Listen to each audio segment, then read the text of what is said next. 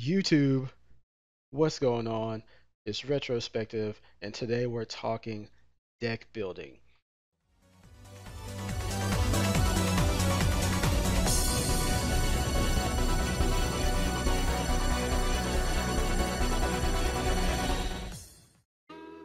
All right, let's get started. I have top 5 tips for building a deck in Duel Links. Now, coming from the TCG, those strategies apply in Duel Links as well. We're going to work with the format, we're going to work with the ban list, we're going to work with the current meta. This will work for any of those. We're going to deal with the strategy, then the availability of cards, the consistency of your deck, the anatomy of what that deck looks like, what all decks look like, and then the enjoyment factor of what you're going to play. The reason we're doing this is because I'm sure, just like anybody starting out, you feel like this guy. That's you. At the bottom of the tier list, getting clapped by like red eyes. And this is everyone else.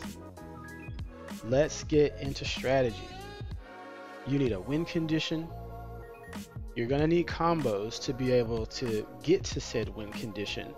And most important, you're going to need opening moves.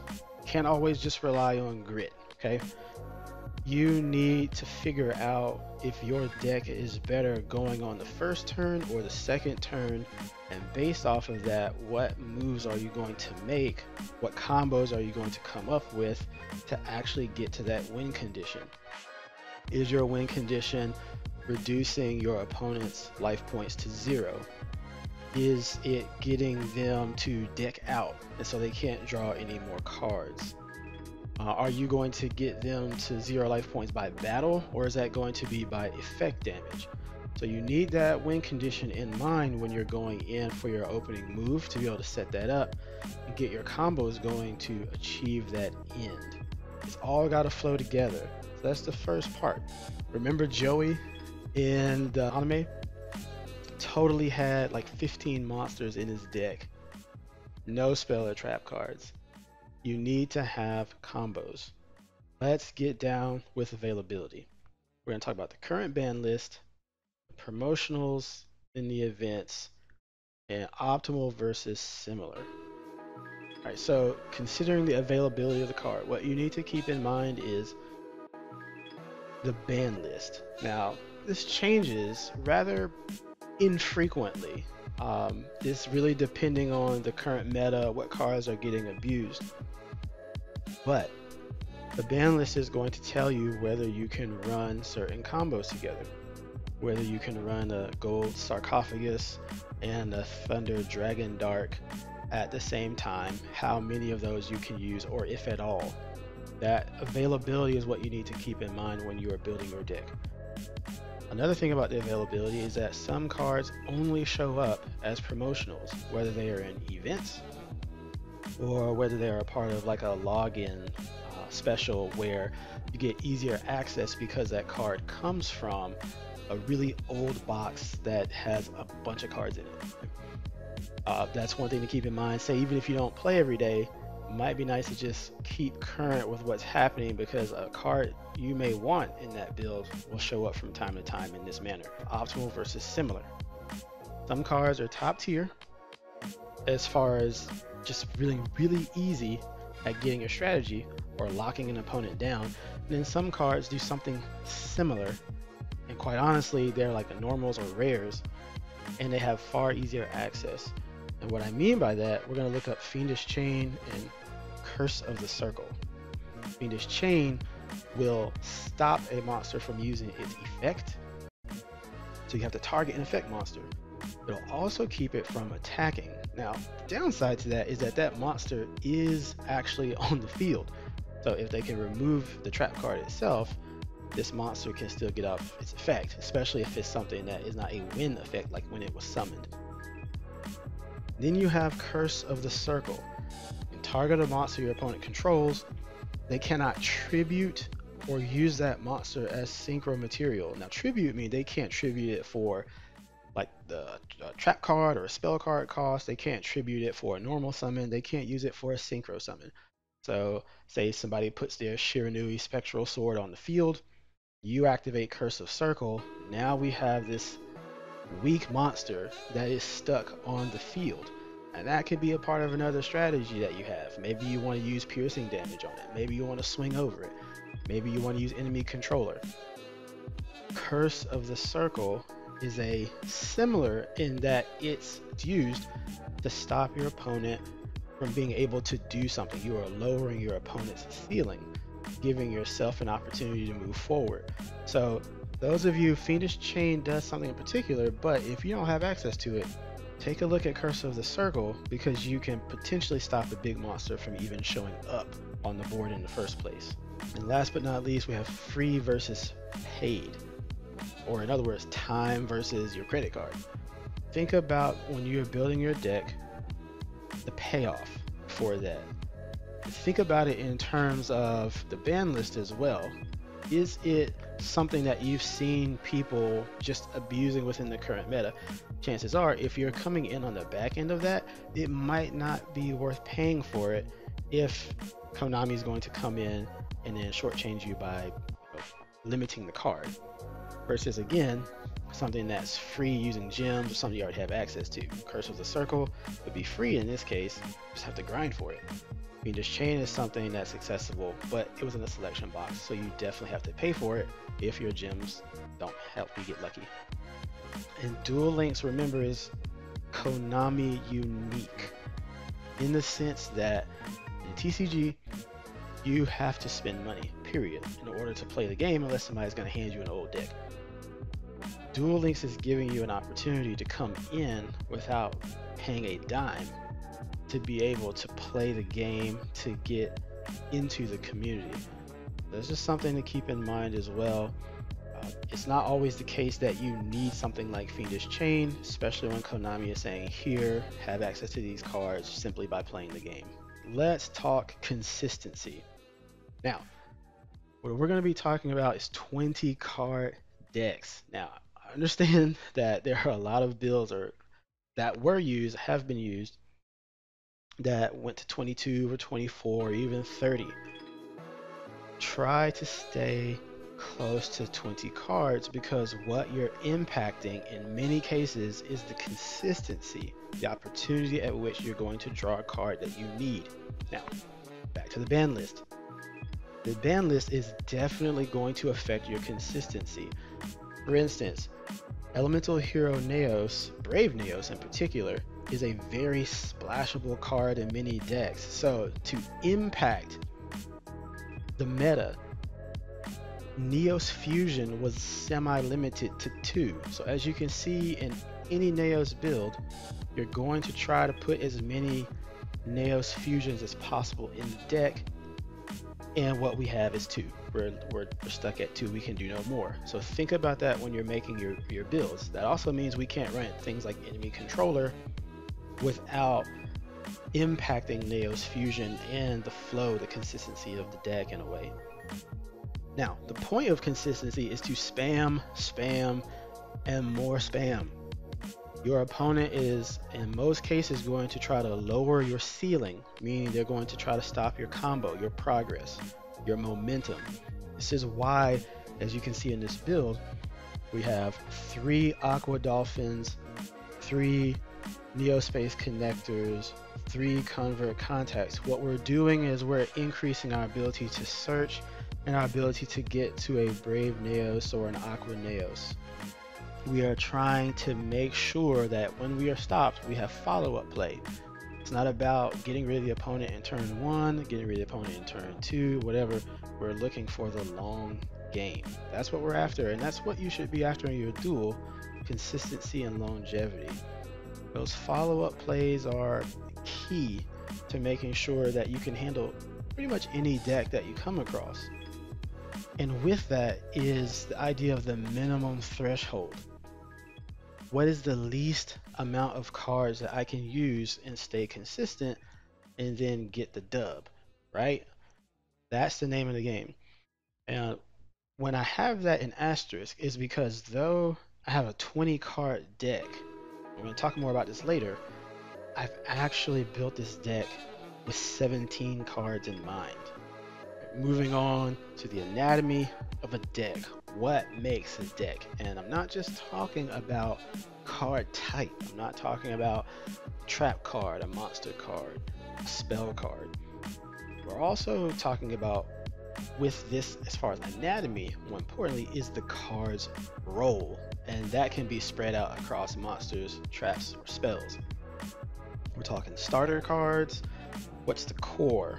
What do you need to get your deck, your combo, your strategy popping off? Then we have extenders. Now extenders are the combos. What are we going to use in conjunction with our core or starter cards that are going to set up our board, give us an advantage on the field, get us closer to the win condition. Then we have our defense. Now, defense is varied. We can be lowering the opponent's ceiling, like affecting their monster's attack points or switching something into defense, but it can also be something as far as, say, adding life points back to our own count so that we continue moving forward in the duel, being able to draw cards, make new moves. And we also have extra deck potential. Now, the reason that's an asterisk on it is because the extra deck can give access to extenders, it can give us access to defense, it can give us access to what are called bombs, and even removal cards, banishing monsters from the field, bringing up a card that just completely destroys your opponent's field, sending their trap cards to the graveyard, sending their monsters to the graveyard, in such a powerful fashion that they have nothing left to do but top deck or just surrender. Now, I have the numbers over here highlighted just to show the balance of this particular build. Now we have, for the consistency, we have 3 of the Space Connector and 3 of the Aqua Dolphin. The Connector, when summoned, can grab either an Elemental Hero, Neos in particular, or the Neospatian, summon it to the field. If we have one of those in the graveyard, then we contribute off the Connector and bring that back out of the graveyard. That's setting us up for Contact Fusion, or for any other kind of fusion that we have going on. Either it's with Polymerization or Neos Fusion, or in particular even for the Miracle Contact. I think I put Miracle Contact Fusion. Neos is at 2 only because we are running the Grand Merge. We also have the Convert Contact at 3 because we don't want a dead hand. You could potentially get that still with the 3, but what we're looking for, and I have 4 Neospatians. You can take one from your hand when you activate that card, and then send one from the deck to the graveyard. So it's also setting up your combos so that you can use the Miracle Contact Fusion combo, or you can set up using the Dragon Keeper of Magic so that you can go ahead and ditch a card, say take out the Neos from the graveyard, put it on the field, and then set up for a Contact Fusion in that way. And then we also have our defense cards. That's why the Neospatian is in there with Debunk and Chthonian Polymer. Just using a weak monster to then tribute off to take the opponent's fusion monster, because fusions are getting stronger in the game, because you can still fuse monsters when they're face down. Debunk, of course, to deal with hand traps or anything of the sort where a monster can special summon from the hand. And then Hummingbird, not only for getting back life points, but also for setting up for our Storm Neos, which is the bomb in this deck, to be able to just wipe the back row, 3,500 attack monster, usually 3,000, but with particular skills you can get up to 3,500 and be able to swing over most monsters in the game. And what I want to do now is just show a clip of how that actually looks, because not only is this deck trying to swing over, but it's also hand control.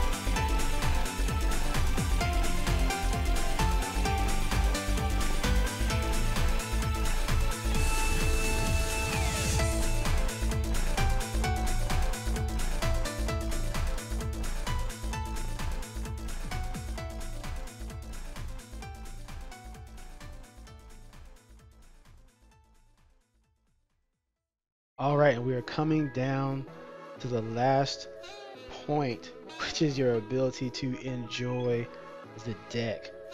Now we're talking about why you're playing. That's part of your enjoyment. Know what you're doing with that build. Are you trying to, again, get rid of the deck? Are you just trying to one turn kill? Are you trying to just test for a new strategy? Have the purpose of play in mind, have your flow of play and style of play in tandem. So again, like if you're playing Volcanic and you know that it's about effect damage, have a deck that's going to match that by being able to flow through it. Be able to take over your opponent's monsters with a lava golem. Be able to take one of their monsters that swings in, send it back to the hand. Build up the style that you have if that's the goal. Enjoy it with community. You have so much more fun when you're able to just hop online, find a community from a streamer, one of your favorite streamers, and be able to play, be able to share ideas, be able to deck build will increase your ability to enjoy the game. Last but not least, I think is the most important, tournament play. The competitive edge of this game has and will be there. It's the meta defining aspect of the game. You really want to be able to at least take an opportunity to play one or two, especially if they're tournaments that don't necessarily have money on the line, or say even free prizes or something like that that you can have access to. Get in there. It really shows you the meat and potatoes of the meta and what's really making the most impact. King of Games is an awesome climb. It's a very cool notch on your belt, but once you reach that threshold, many people end up finding themselves just not wanting to play anymore. They've reached that plateau. Tournaments will fuel that competitive edge that you have. And that's it, guys. Those are the top 5 tips. Now, as far as the anatomy, I do want to make a separate video for that because there's a lot more to get involved with in how to go about building a deck and seeing how cards fit into those different roles. We'll save that for later. I hope that you enjoyed the video. Please, it would do me a great honor if you would leave a like, if you would share it, and if you would go ahead and subscribe. This is not the last video that I'm making, and I'm looking forward to building a community centered around Duel Links, focusing on these deck building strategies. So let me know what you think. What are your tips when it comes to deck building? I would love to hear from you and see what you've got. Always incorporating new ideas. Until next time, have fun.